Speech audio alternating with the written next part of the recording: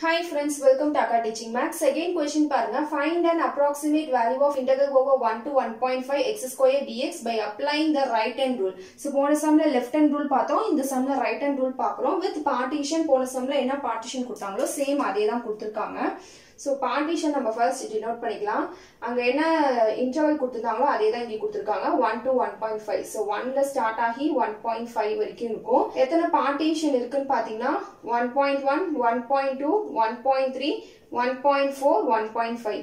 So இப்போ 1, 2, 3, 4, 5. So 5 partition. So n equal to 5 நாங்க எழுதியிருக்கோம் பாருங்க. A க்கு பதிலா lower limitல 1 இருக்கு. So அதையும் நான் எடுத்து எழுதியிருக்கேன். B க்கு பதிலா upper limitல 1.5 இருக்கு. அதையும் எடுத்து எழுதியிருக்கேன். F of x க்கு பதிலா இங்க என்ன இருக்கு? x square இருக்கு. So அதையும் எழுதியிருக்கேன். ஓகேவா?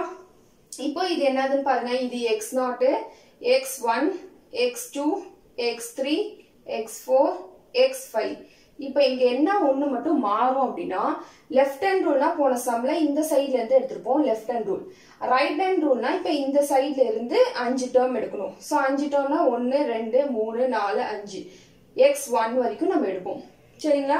சோ ரைட் சைடுல இருந்து இருக்க 5 டேர்ம். லெஃப்ட் ஹேண்ட் ரூல்னா லெஃப்ட் சைடுல இருந்து இருக்க 5 டேர்ம். சோ இந்த மாதிரி தான் நம்ம எடுப்போம். சோ இந்த சம் போடலாம். ஃபார்முலா வந்து இத பேஸ் பண்ணி நீங்க எழுதிக்கலாம். அப்ப என்னென்னலாம் வரும்? f of x1 plus f of x2 plus f of x3 plus f of x4 plus f of x5 into del x. Del x find பண்றது போன சம் மாதிரியே தான். Formula b minus a divided by n.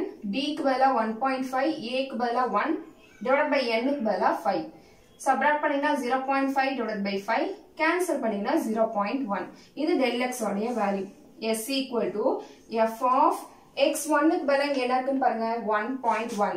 அதே மாதிரியே x2 க்கு பதிலா என்ன இருக்குன்னு பாருங்க 1.2 இருக்கும். x3 க்கு பதிலா 1.3, x4 க்கு பதிலா 1.4, ஃபைனலா x5 க்கு பதிலா என்ன இருக்குன்னு பாருங்க 1.5. into del x. Del x க்கு இங்க என்ன இருக்கு 0.1 இருக்கு. அப்ப s equal to f of 1.1 f of x னா என்னது x square. அப்ப f of 1.1 னா என்னது 1.1 the whole square. ஏன் அப்படினா x க்கு பதிலா இங்க 1.1 இருக்கு. x square னு நம்ம எழுதணும். So x க்கு பதிலா 1.1 the whole square. அதே மாதிரி 1.2 the whole square, 1.3 the whole square, 1.4 the whole square, 1.5 the whole square into 0.1. s equal to 11. இது என்னது 11 தானே. So 11 ஸ்கொயர் பண்ணா என்னது 121. 2 டிஜிட் தள்ளி பாயிண்ட் வச்சுக்கோங்க. So இது எப்படி சொல்றேன்றது புரியுதா? 11 11s are 121. So இங்க பாயிண்ட் இருக்கு இந்த இடத்துல. So 2 digit தள்ளி பாயிண்ட் வைக்கிறோம் அப்படினா 1.21 வரும். அதே மாதிரி 12 12s are 144. 2 digit தள்ளி பாயிண்ட் வச்சோம்னா 1.44 வரும். 13 13s are 169. 2 digit தள்ளி பாயிண்ட். 196 2 digit தள்ளி பாயிண்ட். 225 அதே மாதிரி 2 digit தள்ளி பாயிண்ட் வச்சுக்கோங்க. into 0.1. So simplify பண்ணிக்கோங்க. s equal to add பண்ணீங்க அப்படினா 5 11 20 24 25 5 balance 2 இருக்கும்.